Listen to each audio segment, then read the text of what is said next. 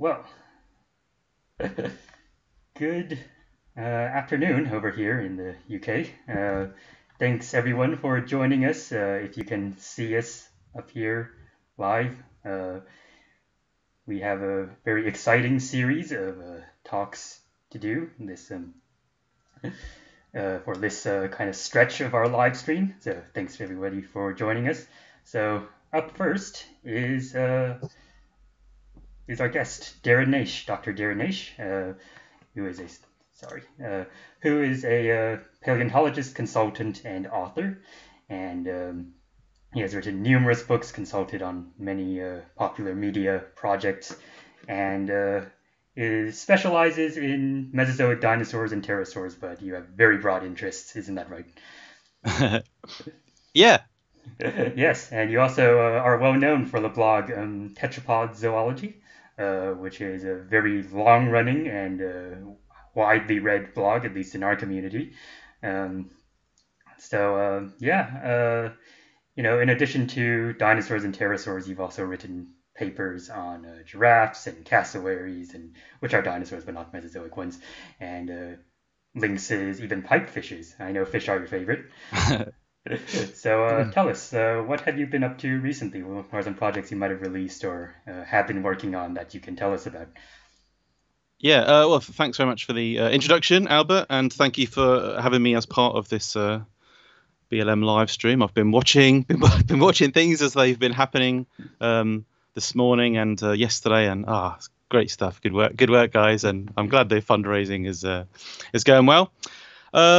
Well, so the technical research I do, which I should emphasize that as a freelancer, as someone who makes a living from writing and consultancy and so on, any technical research I do is snatched in spare time, just done here and there, on weekends and in evenings if I'm not too tired, which means that any technical work takes forever. And it's so I'm going off on a tangent here, but it's very painful to me to see colleagues churn out like a paper a week, sometimes 2 or 3 papers a week, when I'm lucky if I can do 1 a year, but that's what it feels like anyway.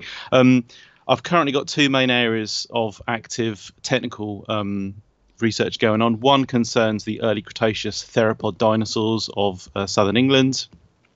Part of that is work that stems from my PhD, which I finished way back in about 2006, but still haven't published it because, not having been employed in academia, I just haven't had the I did have one stint as a postdoc researcher, but that's like as a long backstory and an interesting story there, which I won't go into today. So yeah, bunch of old stuff I need to publish, and I still haven't done it, including the Eotyrannus monograph, various redescriptions of historical specimens, and loads of new stuff that's coming over the past couple of years. And right now, myself and Neil Gosling and Chris Barker, who are paleontologists both here in southern England, I've been working with them on some new species. So we're still finding new species of theropods in the lower Cretaceous rocks of southern England. If it appeared inconsistent there, because I said early Cretaceous at one point and lower Cretaceous at another, early and late, I'm saying this for the benefit of the few listeners who don't know this, early and late refers to the periods of time. So if you were Tyrannosaurus, you lived in the late Cretaceous. But when you're talking about the rocks, Tyrannosaurus comes from upper Cretaceous rocks. And it means there's this annoying inconsistency as goes which system we use. And I have to use both, depending on the context. So we're still finding in lower Cretaceous rocks, we're still finding new dinosaurs in southern England, which is just ridiculous, given that southern England is like the best explored bit on the face of the planet, probably. So there's that. There's some really, really cool stuff that's gonna create quite a splash when it is published, which I just can't talk about. It's too sensitive. But I will cryptically say that it's relevant to some other things that have created quite a splash in the world of the dinosaur publications on Mesozoic dinosaurs. And sure, you know what I'm getting at there. Spinosaurs. Secondly, I also am involved in a bunch of things on Asdarcoid pterosaur diversity and paleobiology. there was, together with Liz, Martin Silverstone, Mark Whitten, and others, I've published some things on, what we think about the way of life of Asdarchoid pterosaurs. Liz and myself published a paper a couple of years ago where we used spinal nerve size in some Asdarchoid pterosaurs to see, and some other groups of pterosaurs as well, to see if that could inform us on lifestyle. And Liz, myself, and Mark, we are putting the finishing touches right now to a paper on the flight behaviour of juvenile Asdarchoid pterosaurs, which is really cool research. Something we've just been, going on in the background for a while. So those are my two main technical research areas, and like I say, coming together very, very slowly, but yeah. Well, exciting. I think so. It feels to me like, if you only publish 1 or 2 papers a year, and I guess, this is an interesting thing in academia. We often tend to, we can't help but compare ourselves to hyper-productive colleagues, unusually productive colleagues, who, for whatever reason, and I don't mean any ill will towards those people, but for whatever reason, they're in a very fortunate position due to funding, due to the shape of their own lives, where they are in their careers, where they are geographically, politically, for all kinds of reasons. You're talking about people that can spend 24/7, 365 churning out a paper a week, and you shouldn't compare yourself to those people, because if it's more ordinary to, I would say, as a busy academic, as a person who's involved in a bunch of connected things, and is trying to publish papers out while at the same time doing whatever it is you do to earn money and live as a human, then I think you should be talking about, what do you reckon, Albert? I would say 3-4 papers a year is more like about what you kind of air quotes should expect. I mean, that sounds like a reasonable amount to have, considering everything else. Yes, I would agree. Yeah. So if I publish, now in summer 2020, the last paper I published was probably about March this year. That was the paper with Carrie Woodruff and Jamie Dunning on whether extinct archosaurs might have used UV light in visual displays, which was a really interesting kind of thought experiment. And I've come out of the for those of you who are not familiar with it, the easiest summary is go to my Tetrapod Zoology article. Did dinosaurs and pterosaurs glow? And the basic conclusion, having gone through it and come out the other side, is no, they didn't. They even if some of their tissues did fluoresce, then the animals, they wouldn't have fluoresced enough for the animals to see it. It probably wouldn't have made any difference to visual displays and whatnot. And it was just an interesting thing, I think, to explore. Someone had to do it at some point. Right. Excellent. Yeah, that was a very interesting paper. I certainly remember it quite well, and as well as your blog post about it. But in addition to papers, you also work on books as well, both as consultant and as author. So, have you been working on or finished any book projects recently? Yeah. I am always putting together books in the background. I think that is my life these days.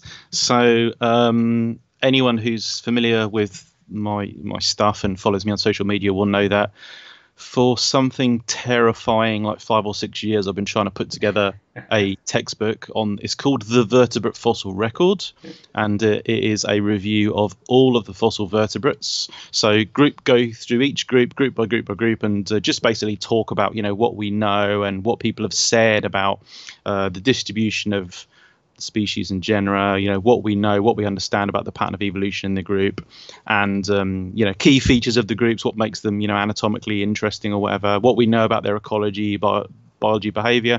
For some groups, my favorite random example is jelly nose fishes. For jelly nose fishes, you could probably say only 500 words. It's what are jelly nose fishes? They're this weird group of deep sea fishes with weird soft jelly like noses, and got some vague idea of where they fit in the fish family tree. It's funny that I've just started off with a group of fish, isn't it?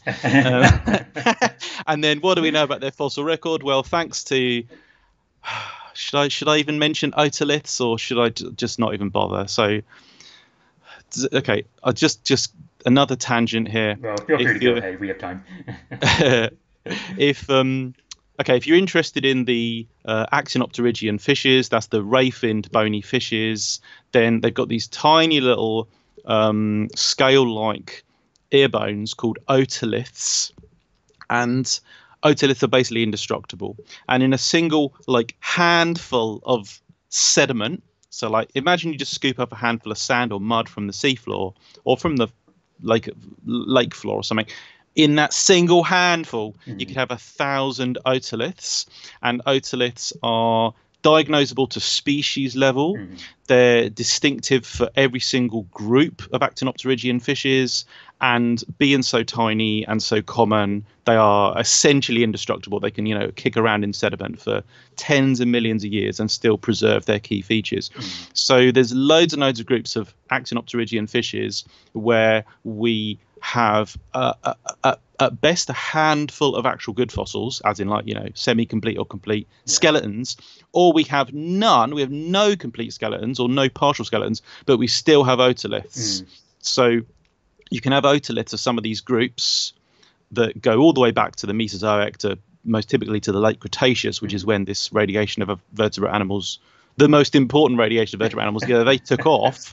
But we only have otoliths to go on. So if you want to, want to is too strong a term. If you have to review the fish fossil record, you need to get deep in the otolith literature. Right. Yeah. And and otoliths also, they record the life history of individuals. They've got growth rings. You can work out from the isotopes they contain what the animals ate. So they're of great interest to fisheries biologists and statistical ecologists and all kinds of people like that. So why on earth am I talking about otoliths? They sound a bit like fish pollen.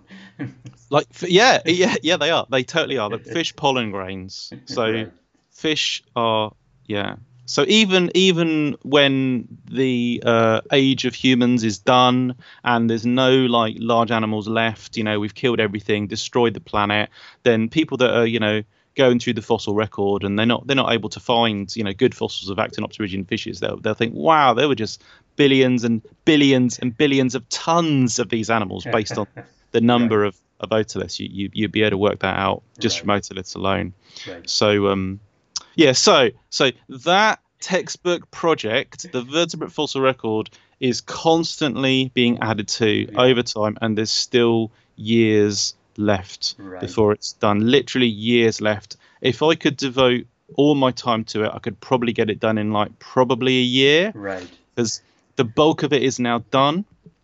Again, massive air quotes here. Only have to finish the reptile chapter, the mammals and the stem mammals, so non-mammalian synapsids. That's got to be finished, and everything else is just, air quotes again, just updating.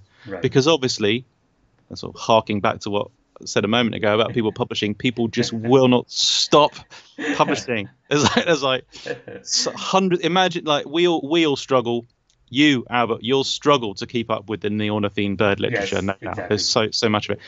Obviously, if you're doing all of the vertebrates, oh my God! I cannot even imagine trying. So all I do is just bookmark, add papers to my huge bookmarks, list, and it's it's terrifying. So there's that. There's the vertebrate fossil record in the background. Right. As always, eventually I'll be finished with it. I still am in the habit of promoting some of my other recent books, which Dinosaurs, How They Lived and Evolved, co-authored with Paul Barrett. Thank you very much. I'm still always talking about that because that feels new, and that also is it's a book that its predecessor, Gardam and Milner's The Natural History Museum Book of Dinosaurs, and the predecessor to that, Alan Charrick's A New Look at the Dinosaurs, they were both in print for over 10 years, and they kept on, updating them. That's the plan with this book, that it's the main Natural History Museum dinosaur book, published obviously here in London in the UK, the Natural History Museum in London. So we're going to be updating that, every couple of years, and obviously there's always new stuff to be added. I'm also still thinking of this as a relatively new book, Evolution in Minutes, nice which is book. thank you very much. I haven't really spoken enough about this book, and I haven't done signings for it or anything, but I really should. And I'm really pleased with some of the feedback that I've gotten off it. So thanks to those who've said nice things about it. But then the main project at the moment is I won't give away all the details, but it's a popular encyclopedia of dinosaurs. When I say popular, I mean it will mostly focus. There are already some, big encyclopedias of knowledge on dinosaurs. Don Glut's gigantic books and the Curry and Padian academic press one. This is more of a kind of like a book that focuses on the popular side of dinosaur research. So those of us who are interested in dinosaurs in pop culture, dinosaurs in art, the ideas that have appeared in the popular fringe and grey literature. So the kind of stuff, and I don't mean any disrespect by this whatsoever, but the kind of stuff that's been promoted by people like Bob Backer and Greg Paul, those guys. It's kind of based around discussing that more than the more technical stuff, if that kind of makes sense. And I think it's working and it's coming together. I've passed the halfway mark. Okay. But again, it's a thing happening, ticking away in the background. That book. And is that it? Well, I mean, I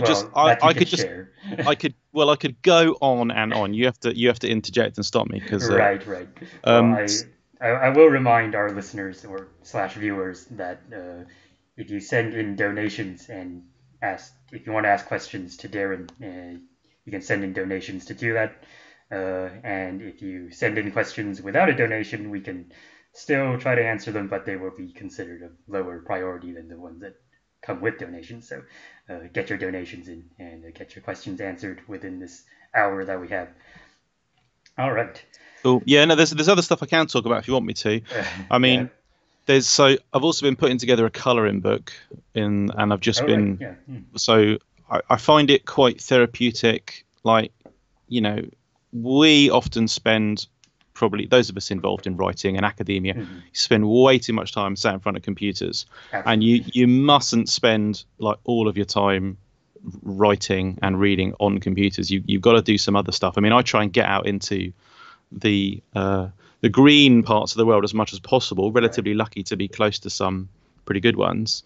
But I also like drawing. I find drawing is very therapeutic and a good thing to do.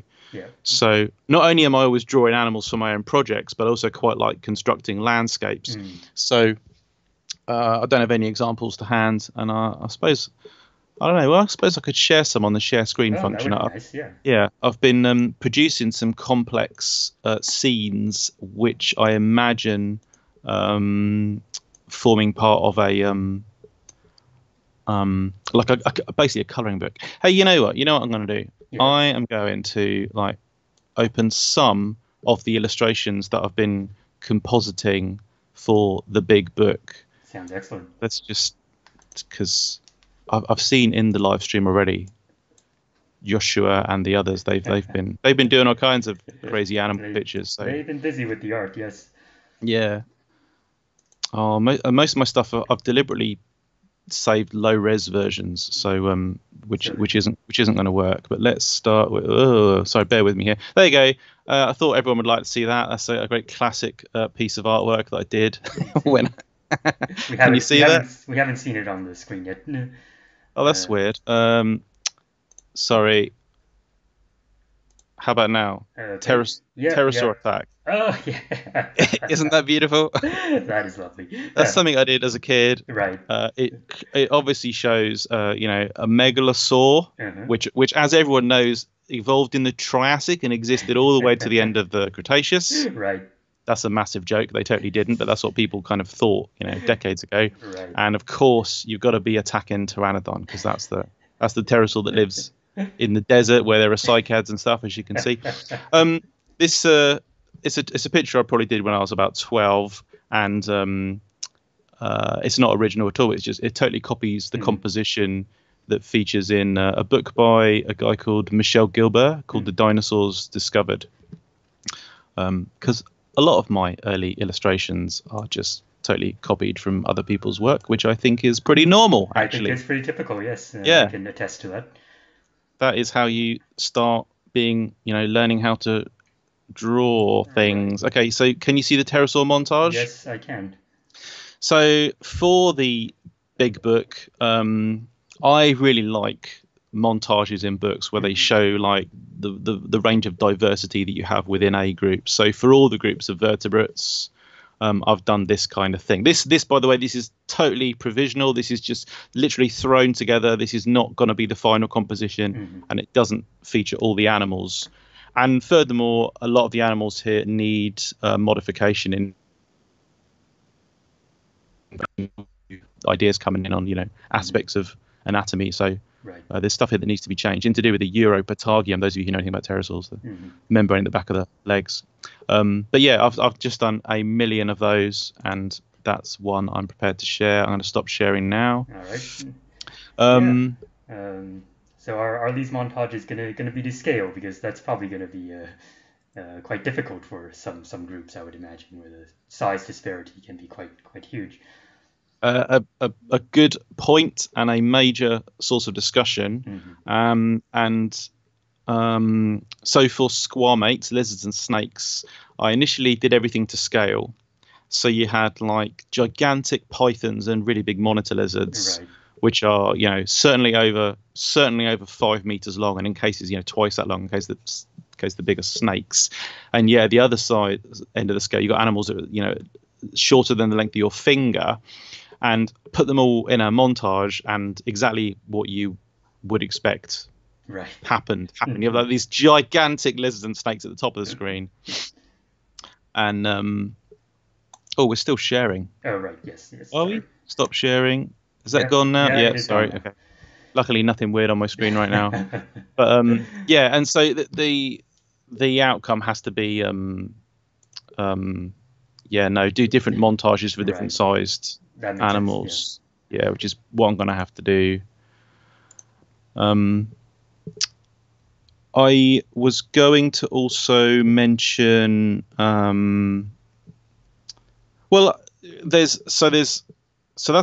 book type stuff. There's one more book type thing that's worth saying, and that is All Yesterdays. Yes, is very well known by this point.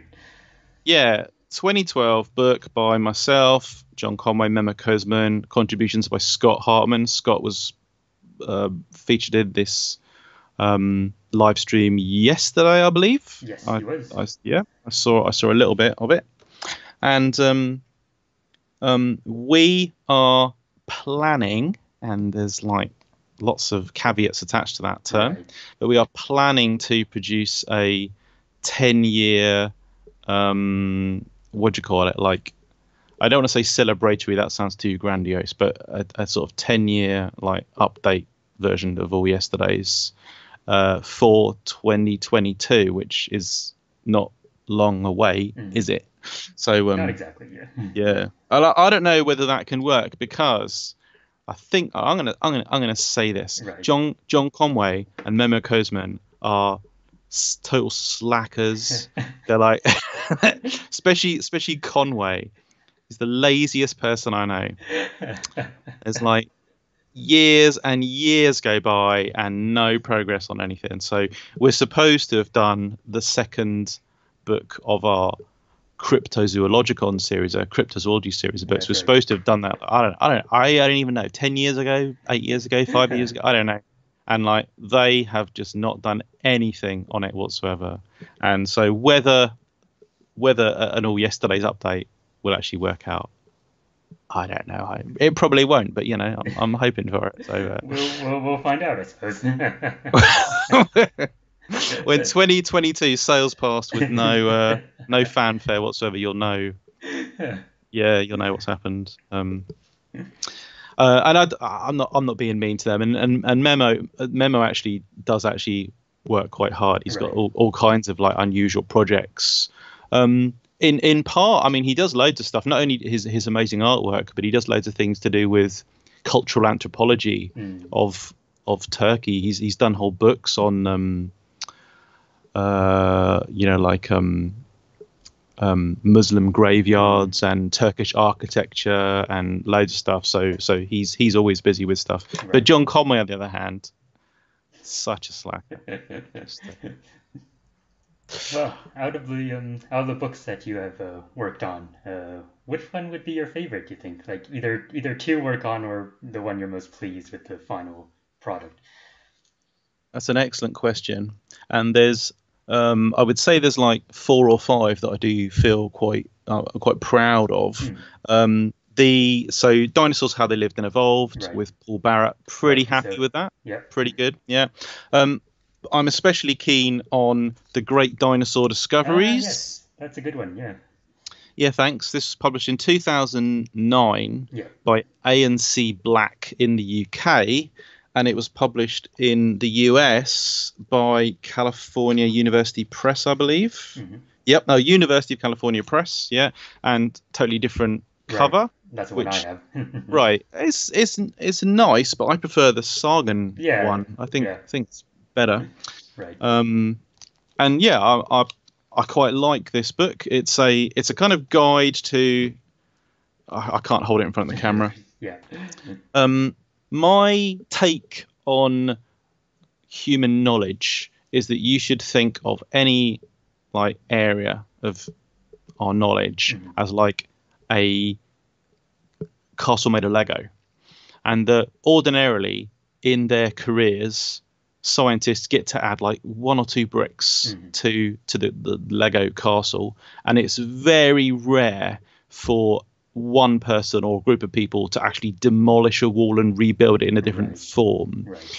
And so if you think of like our knowledge of dinosaurs is something that with tiny accruings of like addition of little extra Lego bricks Right. and occasional people coming along, the odd thing like Ostrom and Bakker, obviously late Yeah. 60s. Yeah, the occasional thing where someone does get to actually change the shape of part of the castle.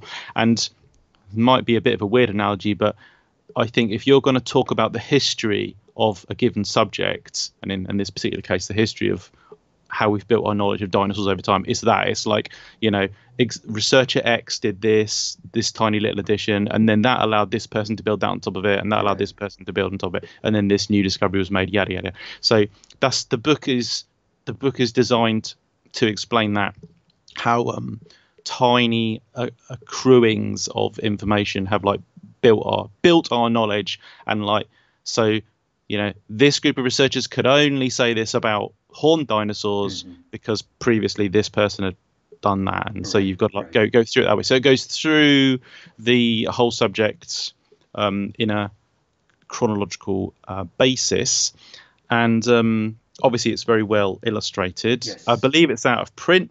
That's So unfortunate. yeah, and a thing that I've said a few times and bears repeating now, I don't know how familiar this is, but as an author, you often hear like almost nothing about like what people think about your work. Mhm. So in the modern age, I think authors are more inclined to hear about their work thanks to Amazon in particular. Right. You get a fair selection. You get hopefully, if your book is like half decent, you'll get 3/4 of people saying, "Yeah, it's all right, it's pretty good. I quite liked it. My kids liked it," and then you'll get the remaining, percentage saying, "I wish you would die." And this book is the worst thing I've ever spent money on. And why can't this person write? You get that as well. Yeah. But Right. yeah, you do by and large hear more than I think you did. But in terms of like substantive response, Right. actual the sort of the lengthy responses that you crave, that you want as an author, in the lifespan of a book, while it's available and visible, you might get like seriously 4 or 5 Right. bits of feedback. And I feel for the Great Dinosaur Discoveries, that's what I got. There's a couple of like quite nice articles.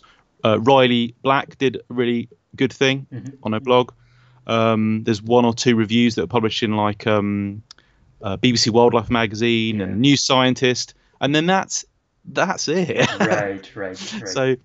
So if you ever buy a book and like it or think highly of it, don't hesitate to somehow communicate that to the author, because Right. that can not just make their day, but literally make their career. Yeah. So Right. um, So, well, you guys heard Darren. So if you like a book, please review it somewhere public, so the authors can find out and other people can find out about it. Excellent. Yeah, and please do keep your donations and questions coming. Um, but in the meantime, I guess that does remind me that you do relatively frequently write reviews of other people's books in often technical journals or sometimes on your blog as well. So is that partially motivated by the fact that you know what it's like to not receive substantive feedback? um, the good and honourable answer would be to say yes, Right. yes. But the actual truth is, this is how you get books. This is how you get. Okay, so I like books. I have a lot of books, and there's always new books coming out that I want. And I realised some years ago, as a PhD student, it's like, wait a minute, you can write, you can offer to write about books, and they send them to you for free. So there are books I own which, like, there's no way I would ever, even if I could afford them, there's no way I would buy them, because they are prohibitively expensive, as in hundreds of dollars Yeah, or absolutely, pounds yeah. or euros, hundreds of, literally hundreds of pounds. And to my surprise, one, that's not quite accurate. I have discovered that publishers, by and large, are more than happy to send them to you on the condition that you write a review. And I quite like writing reviews. I think that, and I really hope this doesn't sound arrogant, but I think that if you're relatively well read across the relevant area, like, so I might be a sort of someone who's publishes on dinosaurs, but I know enough about turtles or mammals, or God help me, even fishes, to be able to say relevant things about those books, and thereby can do them justice. And I feel that's important, because Right. again, this might sound weird and arrogant, and I apologize if it does, but nothing like hurts more than seeing someone write a review when they clearly don't know the first thing about the subject. It's like, Right. what gives, how do you have the expertise to like have a useful take on someone else's work? And I've got a really a favorite anecdote here. There's some friends of mine who cottoned on years ago that they could also get big expensive books in this way. Right. And there's a team of researchers, and one of them really likes butterflies, and he obtained this book called The Butterflies of New Guinea, and it's like it's I don't know, it's like Wow. 10 to 15 centimeters thick. It's like $600, and the review read as follows: do you like butterflies? Do you like New Guinea? If the answer to both of these questions is yes, then this is the book for you. And that was it. And it's like, well, okay, you can. So that's how you get a book. But as you'll know from Tetrapod Zoology, my reviews tend to be a little bit more nuanced, Yeah. slightly more depth than that. But Quite a but bit, maybe yeah. they don't have to be. Maybe that could work. Do you like fossils? Do you like mammals? Well, then, Evolution of Tertiary Mammals in North America, Volume 2. That's for you. Yeah, well, lots of interesting things to chew on there about what you Yes. should do in reviews or shouldn't. So let's see. Yeah, we have talked about research papers. We've talked about books and book reviews. How about blogging? Because obviously, as I mentioned, your blog is quite well known, and a long-running blog in the paleo/zoology community. It's called Tetrapod Zoology, so it covers quite a broad scope. I mean, most recently you blogged about shrews, I believe, right? Yeah. Fascinating group of animals. Yeah. Oh my God, they're amazing, aren't they? Do you have lots of hands-on familiarity with shrews? I mean, are they a group of animals that you? I've barely seen them in life. Like, not many experiences with them. They're not very commonly kept in captivity. Mm. I haven't seen them too often in the wild. Maybe dead ones occasionally, but yeah, I haven't really seen them in living and doing their thing like in person. Yeah. So I see common shrews Mm. many and hear them as well, like certainly tens of times in the UK and Mm. elsewhere in Europe. But yeah. Sorry, a weird tangent there. Shrews No, on my mind at the moment. Yeah, I've got. Where's my current spate of where's my shrew drawings? Oh, here you go. Let's say some. oh yeah, Done nice. some shrews. I've got a whole bunch more that I need to do. Right. But um, blogging, blogging is one of the most valuable things that I've ever done, Mm. I would agree.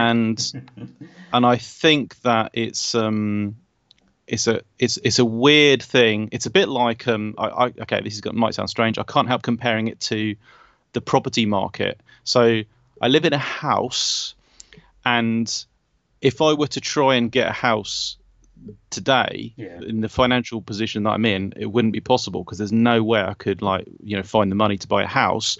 But my wife and I managed to buy a property like years and years back, just in a certain point when the property market meant that we could do that, and that got Right. us on the property ladder. Right. That was a totally weird analogy. I don't know if that made any sense, but it's the same thing with blogging. Mm. I honestly think that blogging has had its sort of Heyday.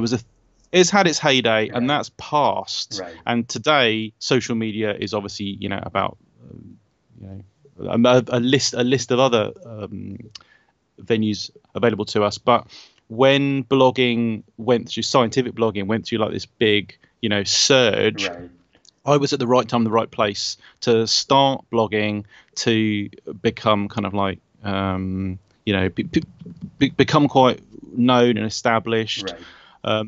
Within a year of just randomly blogging just for fun, I became part of the franchise, the Science Blogs Yes. thing, which then was sold to Scientific American. Being attached to Scientific American is a big deal. It's really good for you. Absolutely. Turns out they weren't at all interested in blogging, and I think that they made a Yeah. complete disaster of it, which is why I eventually left. Right. And today I'm independent.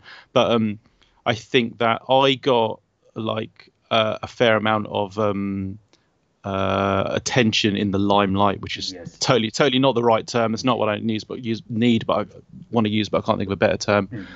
Sort of some like kudos and recognition, and also became known to I got jobs because of it. Right. In terms of authoring stuff, editing stuff, becoming known to publishing houses, becoming known to certain media companies. I've had loads of experience with people in TV because of articles I've written, because they're findable enough, and often they're the only things written online. Yeah, but which feels to me a bit dirty, given that I think it's really important to, and this is true of everything, it's really important to credit where you've taken your ideas from. Don't just say, I've always said that Tyrannosaurus did this. It's like, well, as others have said before me, or Right. as was said by, so and so, this researcher and that researcher beforehand. Right. I hope it's obvious that I do that. And so for me to kind of get credit as the person who wrote about the predatory behavior of the pallid long-eared bat, it's like, well, what I did is I read what other people have said about it, Right. and summarized it in a venue that's more easily findable to someone using Google for 2 minutes. Yeah. So it always feels a bit dirty to me that I've kind of got a lot of work that way, but I have.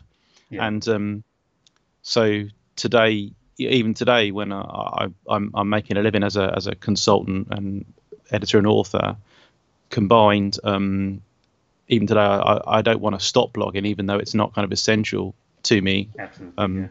Still try and churn something out at least once every couple of weeks. I mean, I aim for 4 articles a month, which is really stupid of me, but that is what I do, and I'm eternally frustrated that I can't do more. Right. That I want to cover more. I want to cover more of the diversity of the tetrapods. Let's not talk about the other vertebrates. The non-tetrapod vertebrates. But Yeah. yeah. But yeah, no, everything there makes a lot of sense, and definitely like a lot of the information that you blog about is locked up mostly in paywall technical journals or in expensive books that are hard to find. So definitely, I can definitely believe that they are the most accessible source of information on a lot of these aspects. I remember in watching I think it was Planet Earth 2 when they were showing the pallid long-eared bats hunting scorpions. I was like, hey, I read about that on Tetsu, and yeah, there Yeah. it was. Yeah. So have we spoken about this before? Because that is very specific. The exact sequence they show is very clearly based I on the blog article. And yeah, yeah. I don't think I've heard from you on that specific aspect before. So Yeah, I'm absolutely convinced that that's what happened. I'm just going to do an unusual thing. okay, Can you see my files here? I can Have I see your shared screen? screen. Yeah. So just for interest, okay, this is the blogs file, and um, I don't think we've got Tetrapod Zoology superfans here, but just to give you some idea of the amount of stuff that's still unfinished. This is mostly unfinished stuff. Some of you will Wow. recognise Yeah. African horses, African toads, Aldrovandi monstrous rooster. Need to come back to that. All yesterday's reducts, amazing tetrapods 2018, Amabellodontids, Amphiglossus, Amphispanian portraits, Angiac, one of the Marmosaur, animals named from photos, anomalures. Oh my god, we're just still in A. Bowlaw, band, birds are not dinosaurs. Right. Bathyergid, mole rats, bats, battling tits or titmice if you're American, if you must. Let's skip over the gosh. Bigfoot article there. Bigfoot if real, bipedality in deer, bird watching in China, Britain's toys, brontosaurus, buntings, canoloestids, camelids. This is Yeah, I can. we're seeing. I yeah. can see how much of a backlog. Well, I know some of those have been published, right? But yeah, that is just incredible, astonishing, it's staggering. Oh wait, And- we have we actually have some questions from the audience. Whoa! Oh, all right. So let's see. The first one is from Derek Den Uden. Sorry if I'm saying your name wrong. Could you, meaning Darren, please elaborate on your ideas about the new possible mosasaur egg? Oh. Well, that's not controversial. Good. No, not at all. So it's really interesting that for those few people who don't know, and I expect most listeners do, how do you pronounce the name of the first author? Legendre? I don't know how to say it, but a team have just published on a Maastrichtian, so very latest Cretaceous soft-shelled egg discovered in the very latest Cretaceous rocks of Antarctica. It's a large egg, like I don't know the size in centimeters, but they describe it as the size of do they say a football? Presumably meaning an American football. So that's got to be 25 centimeters along its longest axis, and they do pretty good analysis of its structure and whatnot, and what is it? And they say in lacking a calcareous layer, I think that it's most likely they say in the paper that it's most likely a squamate egg, right. So laid by a member of the snake lizard group. Of course, remember snakes are actually a group of lizards, and yeah, it's from a clearly a very big animal. They have loads of graphs showing body size relative to egg size relations, and they say this animal must be over 6 meters long. Is it Lopez de Bertodano Formation, I think, is the actual geological unit. Yeah. And there's mosasaurs there. Mosasaurs, a group of giant swimming lizards from the Cretaceous. So they say, could this be a mosasaur egg? Now, immediately, everyone's thinking, well, we know that mosasaurs were viviparous. We know they gave birth to live babies. We've actually got fossils of mosasaur embryos, and we've got members of the mosasaur lineage where you've actually got pregnant mothers with the babies inside them. So it seems that they evolved viviparity, live birth, quite early in their history, actually. They know all that, of course, but they're saying in spite of that, it's still possible that something could go wrong in development of the baby, Right. or maybe there could be weird species that did a weird thing. You know, as always with these groups of animals, we're never talking about like a handful of species that are around for a few thousand years. We're talking about tens of species that are around for tens of millions of years. So there's all kinds of scope for, you know, surprising, unexpected evolutionary things to happen. Yeah, absolutely. So they're saying could it be from a mosasaur? But they also say that we're not committed to that idea, and there's a couple of other things on the table. And in the commentary piece that appears in the same issue of the journal, the same authors admit that it could actually be a dinosaur egg. It could possibly be an egg from a giant pterosaur. It could be a weird turtle egg. Now, on the same day that paper came out, Mark Norell and colleagues, they published their paper on research. This was research that was presented at SVP in Australia, I think. And that paper shows that this idea that all dinosaur eggs were hard-shelled with a, you know, calcareous outer layer is not the case. They say that at least some dinosaur groups, not all, but some dinosaur groups laid soft-shelled eggs. And of course, some dinosaur eggs, and we know this from, you know, hundreds of specimens found on all continents, some of them were really big, like the size of, again, I'm going to struggle to come up with an actual specific measurement. I'm going to say diameters of like 15 to 17 centimeters, or maybe a bit bigger, that kind of size. Yeah. So most researchers who voiced an opinion have actually said that, well, hold on, now that we know that some dinosaurs produce soft-shelled eggs, some dinosaurs are very large, given how unlikely it is that it's a mosasaur egg, this probably is a dinosaur egg that got into marine sediments. That's my preferred opinion. And I would also say it's an outside bet that it could be an Asdarchid pterosaur egg. Now, for other reasons, Mark Whitten, who I've worked with on Asdarchids a bunch of times, some of you will know, he has actually recently, for secret reasons, has been working out the size of an Asdarchid egg, and already his size estimate for an Asdarchid egg is basically the same size as this new Antarctic specimen. So could it be a dinosaur egg? I think that's most likely. It could also be a pterosaur egg, but it's an outside bet. It could still be a weird, like, I don't know, one-off weird mutant mosasaur egg, or possibly a turtle egg. There are sea turtles do lay hard-shelled eggs, and some lay soft-shelled eggs. So yeah. Okay, yeah, that sounds good. I believe you should have that should be a satisfying answer to that question. We have a second question from Kaz, who is one of the organizers of this stream. You mentioned that some of your pterosaurs needed updating for the book, and I'm wondering how you draw the line where you have to stop updating them and leave them be even if new info comes out. That's always the dilemma, isn't it? Yeah, that's a very good question. Thanks. I think at the moment I'm not close enough to the end to have decided that there's a cut-off point. So at some point there will have to be a cut-off.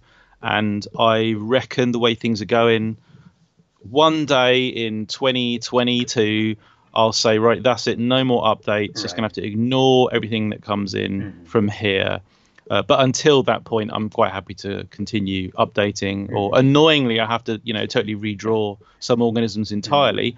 What I tend to do in those cases, if it's something relatively minor, as it is with the pterosaurs, it's just the shape of that membrane attaching the back of the legs to one another. That's an easy fix, an easy digital fix. If it's like the whole animal turns out to be like the reconstruction is bogus because I went with some particular speculative model and got it completely wrong, well, in that case, and that's happened with some there's some like carboniferous cartilaginous fishes where the original take just like, no, they were smoking crack when they came up with that. It looked totally different. In that case, show both reconstructions and say, this is what people thought in 2015. This is what they now think in 2020. I think that's valuable. Yeah, for sure. All right. Let's see. Are we getting any more questions? I see someone typing.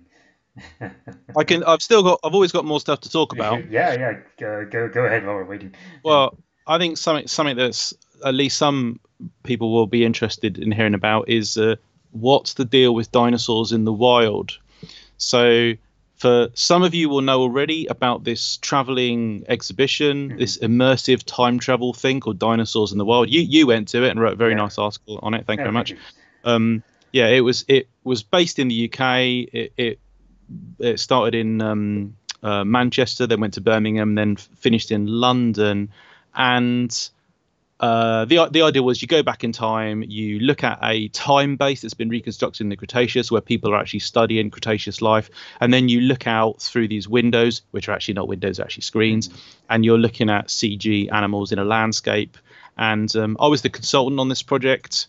There's a few things I would have done a little bit differently if I did it now. Right. But we basically, we tried really hard to be up to date on the science, to be, cutting edge in terms of how the animals are portrayed, behavior, biology, etc. Right. And as you can tell from the reviews, Albert's article and other people's articles, it pretty much, hit the mark, and people said good things about it. So where is it? What's happening to it? Right. Well, I can't say everything, but I can say that it went to another country, a pretty big country where there's lots of people in Asia, and then events including a big political thing, followed by obviously the current situation, has meant that it's still kind of in limbo as to what's happening. Yeah. So there's a danger that they'll burn up whatever money they sort of have put aside. Yeah, if they are able to, if it's all able to go ahead, it will be visible again in a big, well-known Eastern Asian country. Excellent. And in which case, it'll be open to a whole new audience, and then if that's a success, who knows where it will go from there. Right. Excellent. That's kind of a uncertain future, but good to know, because I'm sure a lot of people are wondering. So let's see. I think I'll keep this going for about 5 or 6 minutes because I do need time to retrieve the next guest. But in the meantime, we did receive a few more questions with donations. So the first question is: have you heard about the new taper? There's a new taper? Yeah, astonishing. No. Darren has not heard of the new taper. That's a surprise. Check that out. Thanks. The other question is, let's see. A lot of cryptid sightings are delightfully vague and come with little evidence. So do you think there's room for new tantalizing cryptids in this modern age when everybody has, HD video in their pockets? So that's a great question, an interesting one. It's kind of an interestingly worded question, because do you think there's room for more cryptids? That's not the same. This isn't a criticism of the question, but that's not the same as saying, do we think there are new big animals out there to find? Right. Because on that front, it's like, yeah, there's still new stuff to find, but the numbers are diminishing. So there's still a few like moderately large marine animals that we're going to find, and there's probably still a handful of like mammals and lizards and stuff, like literally a handful that are probably still awaiting discovery. Probably none of them are going to match the cryptids of the cryptozoological literature. Sad to say, as much as I really wish Bigfoot were real.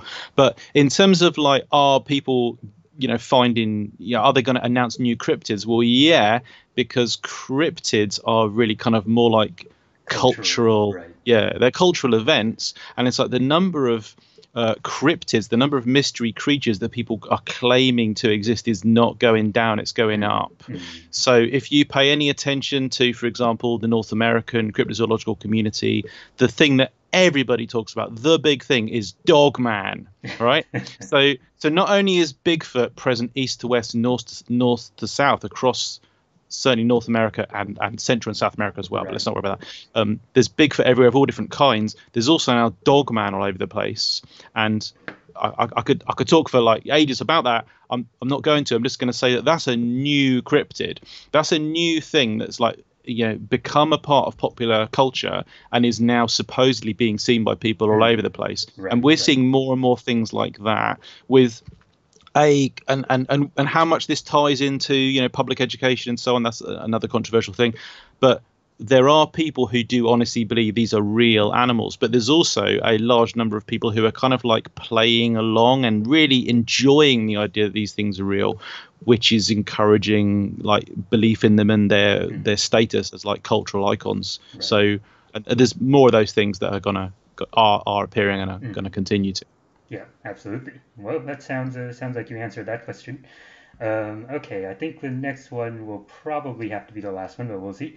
So, this question says from Wakavos, you mentioned that you would change some things about dinosaurs in the wild. If you were to do it, what would those things be? Yeah, top of the list is fuzzy tyrannosaurs. We put way too much fuzz on the Right. specifically Tyrannosaurus. Yeah. I still am of the opinion, as are most tyrannosaur workers, still of the opinion that they probably did have filaments, a thin covering of filaments across, part of the body. They would not have looked. I've got a collector Tyrannosaurus here. Oh, I mean, yeah. look at that. This Right. animal reminds me of. This is Rumpelstiltskin from one of the Shrek films. Yeah, no, that's a no. I think we way overdid it. So there's that. And secondly, if I could, I would totally change the environment. We went for, and I've got a talk online about dinosaurs in the wild, and while we went with the various decisions that we did, we had to, for budgetary reasons, we had to go for a relatively arid, sunny part of North America with lots of space. Yeah. And I really wish we'd gone for something that was far more cluttered and far more forested, in keeping with the Hell Creek environment we were aiming to Right. show. And what final thing is Asdarkid Takeoff.